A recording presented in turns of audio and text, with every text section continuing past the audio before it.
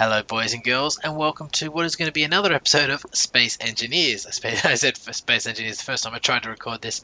So today I'm going to be building a welder. So this thing here is a really small compact version of a welder. As you can see, we can jump in. I'm going to head over towards a ship which I've been toying around with so far. It is quite large. We have got 13 mods on this server, so if you want to know what they are, if you're curious, I'm sure you can guess some of them. I think it's station hallways, warp cores, warp drives, and a few other really cool things. So this ship can fly inside here, and it can also, it can actually fly. I actually built all of these blocks here with I actually built all those blocks here with this welder. It actually fits in there, which is really cool. So yeah, that's really awesome. Quite a sleek design. Obviously, you can make it bigger and smaller. Ooh. Trying to get a hold of those gyros. You can obviously go for a bigger design like this yellow one here, which is what we've also been using. There's two large containers, really help out, but it doesn't fit into tight spaces. We can just change these heads from grinders to welders pretty easily, and it works out pretty good. So what I'm going to do here is I'm going to take a quick jump, and we're going to put a few blocks down, so that way we're not spending too much time on the building, and I'll show you how it gets done. Alright guys, 1 second. Okay, so I've gone and placed a landing gear, and I've built up a few spaces, so we're ready to go. This is a large conveyor, and then we're going to chuck a medium container right behind it. The oops, you can't see it. The hatches is there, and sorry, is on sort of facing each other there. I'll get rid of that out of my hand. Now, as you can see in this ship here, we've actually placed the cockpit right above the conveyor, so that way you can actually just look straight over the welder, which is something we're going to be putting on now, and that way you can pretty easily weld without having to worry about trying to look for it when you're in the cockpit, because it does make it quite easy to see. So we've done that. So we've solved our, I'm just going to jump that out of my hand for the moment. We've solved our welding problem, how to connect to the welder, and then also storage for the welder. As you can see here, though, we don't have any hatches on the top, which is sort of a bummer for us. But at the same time, we can figure that we can fix that as well, because what we're going to do is we're going to actually put a connector on the back. I'm just going to go to find it, and we put the welder on now, so we can switch out for that one there. And because we've got the hatch to the back, we can just spin that over like that, and there we go. So we've got the connector, which connects to the inventory, which connects to the connector, which connects to conveyor, which connects to the welder. So that way we've got plenty of power there. And then what we need to do now is we're going to, whoops, I want 5, not 6. So there's a hatch out of the top of that one there, and a hatch there, and that'll allow us to put on some reactors, which I have as 6, and then we want to point those hatches to. That is definitely not that is what I wanted. I want to point the hatches towards the conveyor, and wow, having trouble there. 6 again, so there you go. There you can see. So we're going to put 4 on this, so we have plenty of power. Not that we may need it. We may need it. But once we have those 2 there, we're going to chuck a couple of gyros on. The gyros are to give us that ability to spin around in circles, which is a lot of fun, and also very, very needed. Now, what we do need to do is, oops, I can't place that on top of those, obviously. Can I really not do that? Oh, that's because that's in the middle. Understood. So the only thing we really need to do now is we're missing some power. And have I not put any thrusters in that one? I did not. Right, well, we'll put all those out there, and what we can do is grab those small thrusters there. And as you can see, we've got some reverse thrusters, but I'm going to put them on later. I want some side thrusters, and I've just forgotten how to turn them pretty much. So 1 each side should be enough for this style of a build. As you can see, it comes out 1 on either side, which is fine. We do need one that faces straight up, and of course I've got the wrong one. And we're going to need probably a... No, you know what? I'll put 2 in, because I'm going to put 2 down as well. So while we have the up thrusters, we're going to chuck some. Whoops, that's meant to be a down thruster, not an up thruster. Dunk. What do I want to grab now? I'm going to grab that one there, and you change it around so you get a nice down thrust. What's that height? Yeah, I'll put one there. I'm going to put one on the exact same side over here. So as we can see, we've got up, down, left, and right, and then we all need some back thrusters, which are pretty easy to put on. Something like this. Oops. Helps if I can actually place these blocks a bit better. But it's alright. It's easy when you're only placing one block. And darn it, I got rid of that one as well out of my inventory. I think it was insert to get it round. Excellent. Press back, and there we go. So as you can see, we got up, we got down, we got left and right. And the only other thing we can use is maybe some reverse thrusters. These are probably one of the most important blocks you'll actually put on your ship. Because if you forget about these, you are never going to stop, ever. ever. So that's going to look pretty good, and that looks actually really good. I'm actually really happy with how that's come out. The only thing I'm just going to quickly do is I know the welder that I'm going to grab doesn't have bulletproof glass in it, so I'm just going to build the cockpit first, and there we go. So I'm going to jump into this welder here. So this is going to show you sort of how quick you can put things together. Grab G, pull the welder down to your hotbar, and there we go. So nice compact welder here. Just pretty much hold and build, and as you can see, it starts filling in, and it fills in a fair amount of blocks around. And I must be missing something. Oops, I am missing something. That's alright, I'll come and build some of these bits, and then hopefully we'll be alright. As you can see, it's building deep through as well, which is great for us.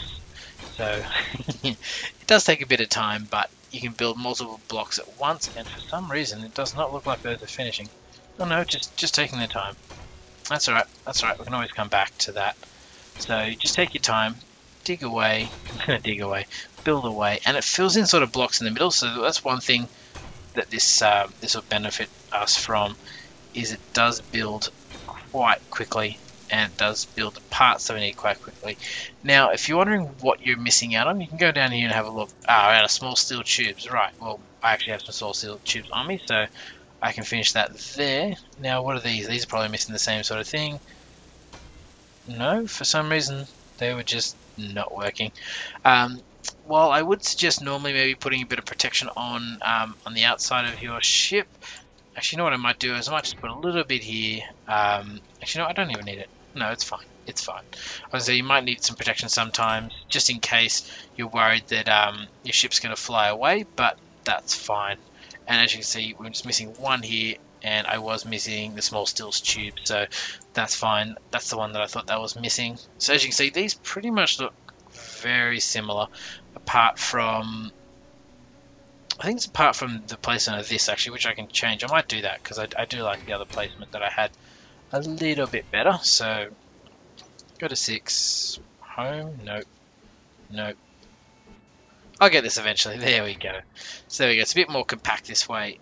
Come to this side, and these ones are pretty easy to build.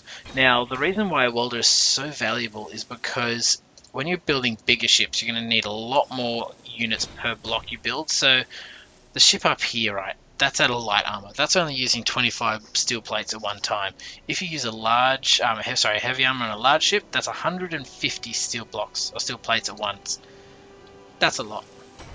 That's a lot. So as you can see, there we are, ready to go. There is actually no power in it, which is sort of a bummer, but we can just go over here. If I actually select the inventory, and I'm going to go to reactor, and there we go, we've got 336.